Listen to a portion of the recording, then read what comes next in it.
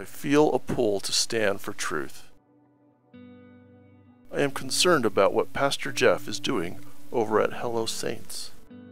The more I watch him, the more I'm convinced he is trying to undermine the faith of Latter-day Saints in favor of his evangelical beliefs. This opinion, I know, places me solidly in the minority of his viewers, who, by and large, adore him. I came upon Jeff's channel nearly a year ago, and for months lapped up his content and interviews on other podcasts. My feelings began to change when the pastor posted video reactions to 1 Nephi and Elder Holland's conference talk about the cross, followed by his Come Follow Me live streams.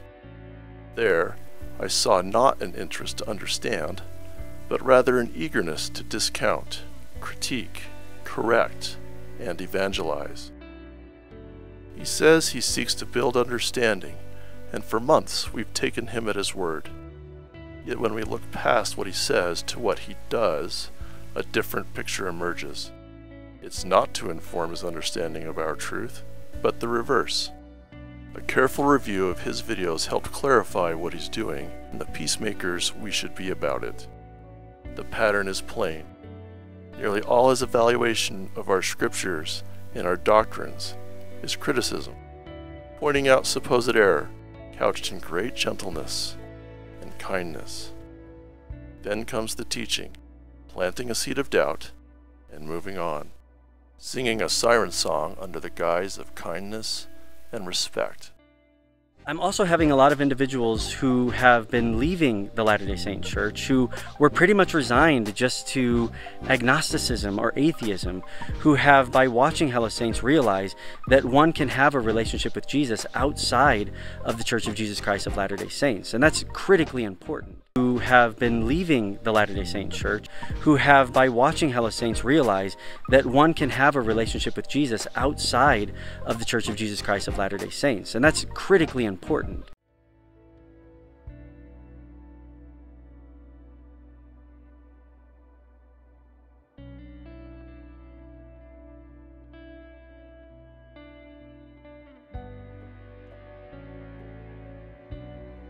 Take Jeff's original conversation with Greg Mattson comparing our doctrines. It was a refreshing, straightforward video, a genuine, respectful comparison of beliefs. Why then follow up with a live stream teaching the evangelical perspective on all these doctrines? Jeff had already expressed them quite clearly to Greg. It was to teach, to evangelize. And of course, Jeff's appeal is similar in the sense that he's speaking the language of evangelical Christianity, but he's not demonizing us. He's nice, he's respectful, he's interested, he's concerned. He's like, I want to understand you, and I want you to understand me. I want to understand your faith, and I want you to understand my faith. We're building bridges here, and it's really attractive. And part of it is it's just nice to listen to somebody who's not a Latter-day Saint, who doesn't think we're devils from hell.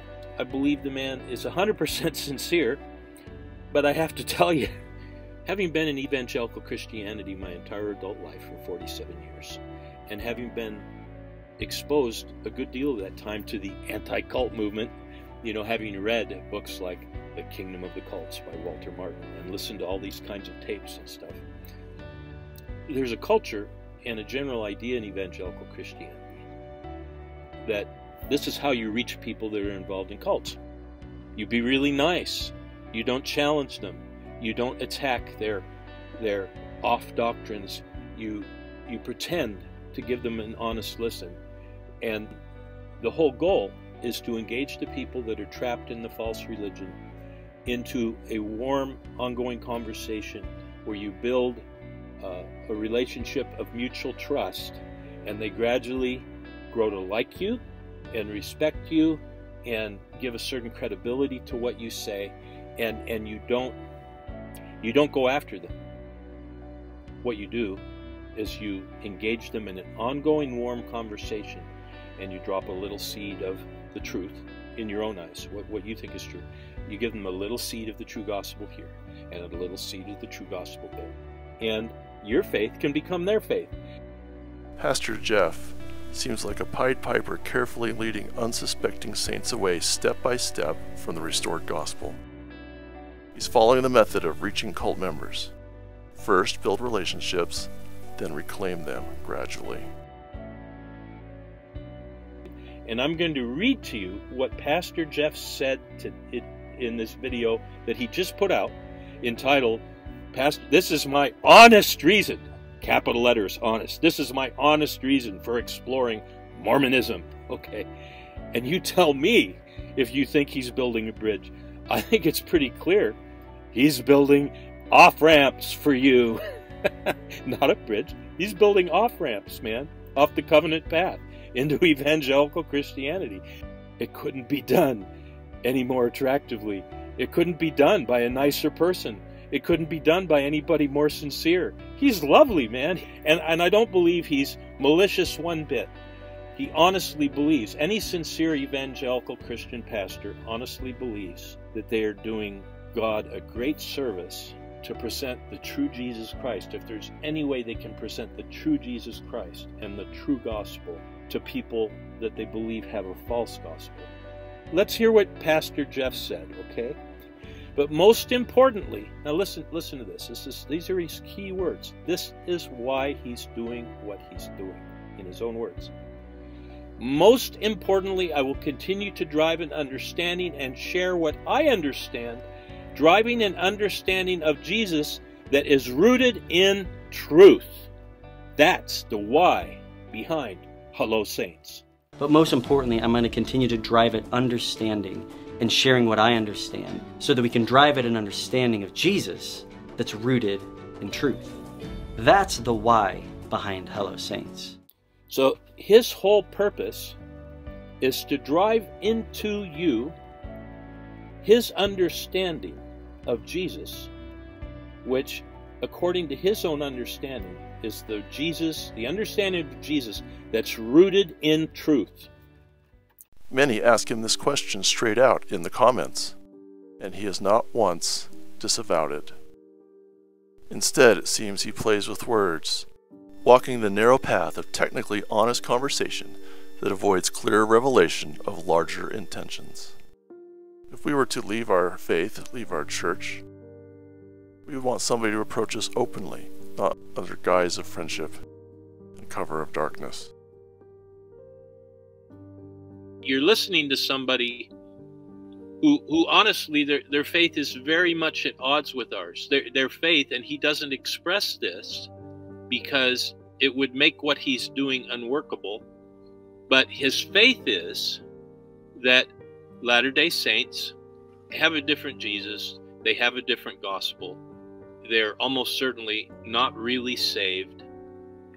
But he doesn't come out and say that like evangelicals in general do, because that would make it impossible for him to do what he's doing. He says his motto is fight criticism with curiosity. Perhaps he started out this way. Now it is clear that he does not follow his own motto. It seems rather than be curious, he's more interested in correction. When he watches videos of President Nelson, Elder Holland, he listens and then corrects them. At that point, I'm feeling a little preachy, if I'm going to be honest with you. I'm sorry, but preachers be preaching. President Nelson, Elder Holland, have the apostolic authority. Pastor Jeff, as much as we love him, does not. A pastor who has degrees in theology, has graduated from seminary, despite whatever great knowledge he feels he has, does not have the priesthood authority of God. He does not have more authority than an apostle or a prophet. He does not speak for the Lord. He speaks for himself. By divine mandate, we have no paid clergy. Yet Pastor Jeff appears to be cultivating his own flock of Latter-day Saints, being paid by them via YouTube's algorithm and by Patreon. The pastor's channel has been so successful, he has quit his traditional assignment and moved to Utah to expand the Hello Saints ministry. It has led to a major decision for me and my family. Just recently, in the summer of 2023, we have relocated out to Utah.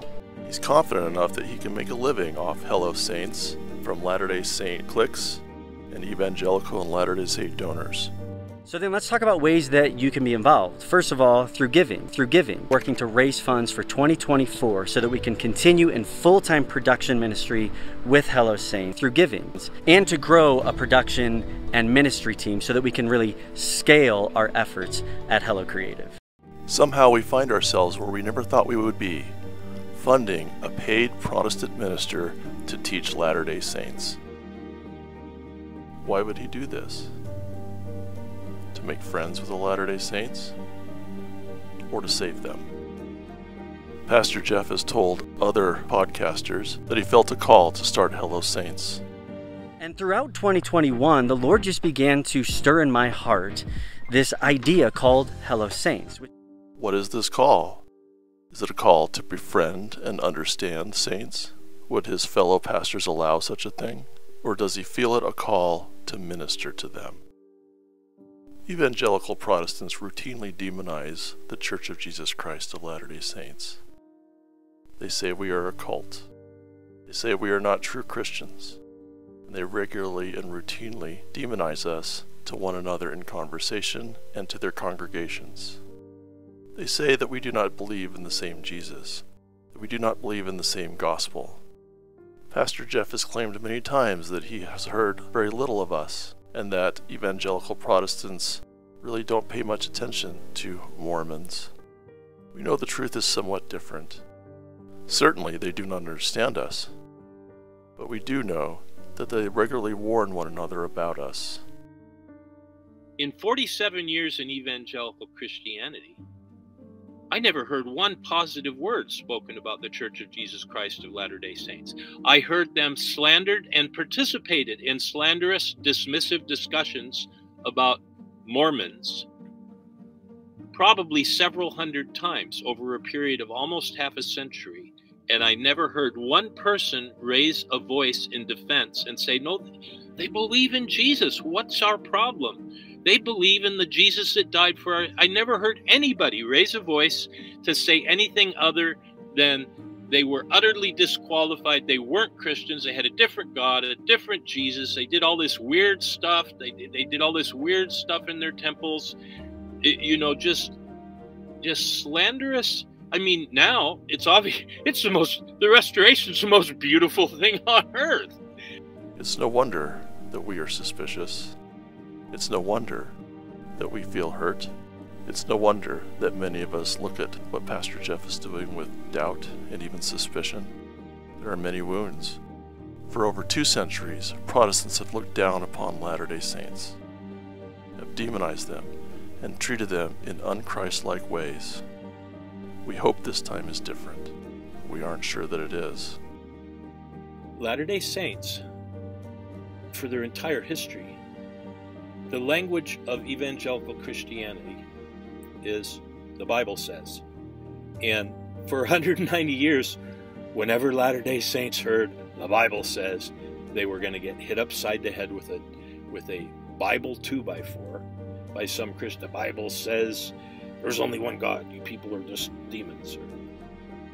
As Latter-day Saints, we have been so eager to find acceptance that we just loved it when Pastor Jeff extended the olive branch. Some of us were even hoping that he may feel the Spirit and join our church. Many of us understood that he would not.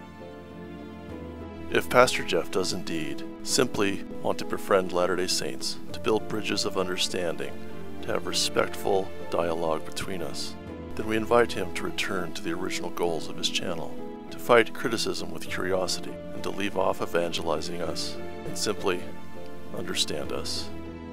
We love Pastor Jeff. His friendships with Latter-day Saint podcasters seem good and genuine. The pastor is obviously a good man with a good heart. He loves the Lord, he loves his family, and we welcome his friendship, honestly given. We all believe he wants to do what's right. It also seems that he has chosen the wrong method to evangelize Latter-day Saints. Sowing seeds of doubt is never the way to go.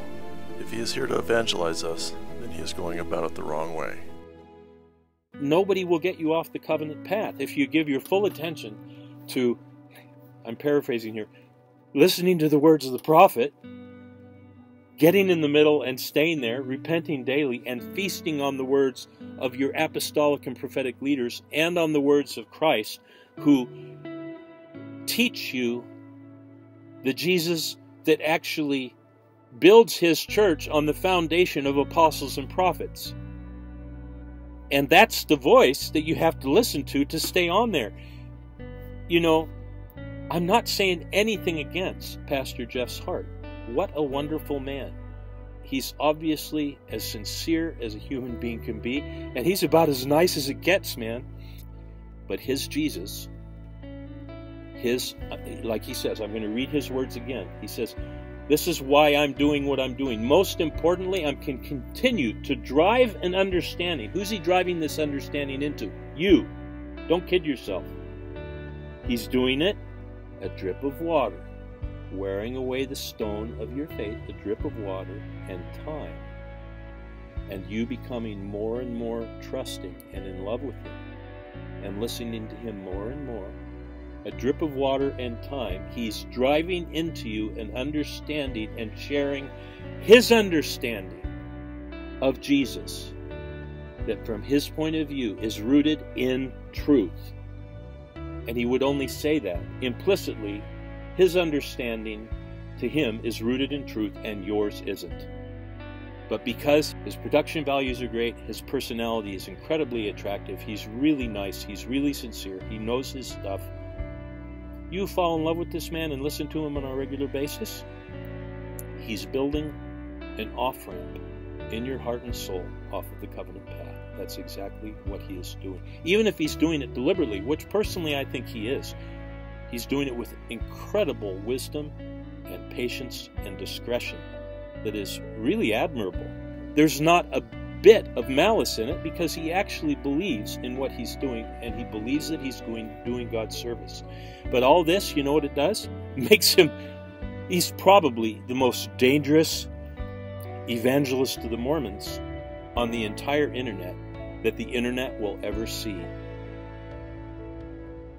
Is it wise to present your soul, your heart and soul, your open ears, your open mind, and your admiration and your liking to a man whose goal is to drive an understanding of the Lord Jesus Christ into you that he believes, he honestly believes, is rooted in truth, but we know it's not? Is that wisdom?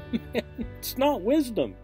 To me, you know, we all have free will, but I'll never listen to another minute of him. Why spend our time looking at someone who doubts our beliefs, someone who does not have a testimony of the restoration, when we can be feeding our souls with words of modern prophets, from the Book of Mormon, from General Conference, from Latter-day Saints scholars, who know the beautiful treasure that we possess.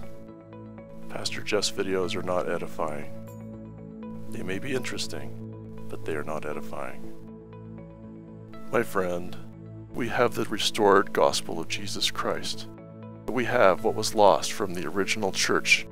We know it from the Holy Ghost, who testifies for the Father in Jesus Christ. We have what modern Christianity does not have and does not understand, that we have what they lost. Remember the power and truth of the Book of Mormon. How the Book of Mormon and the Bible come together to form a powerful testimony of God and Jesus Christ. Remember that we know that Joseph Smith was a true prophet of God. We have modern prophets whom the Lord has called to speak for him. Whether by my voice or the voice of my servants, it is the same. Stand firm in testimony of the restoration.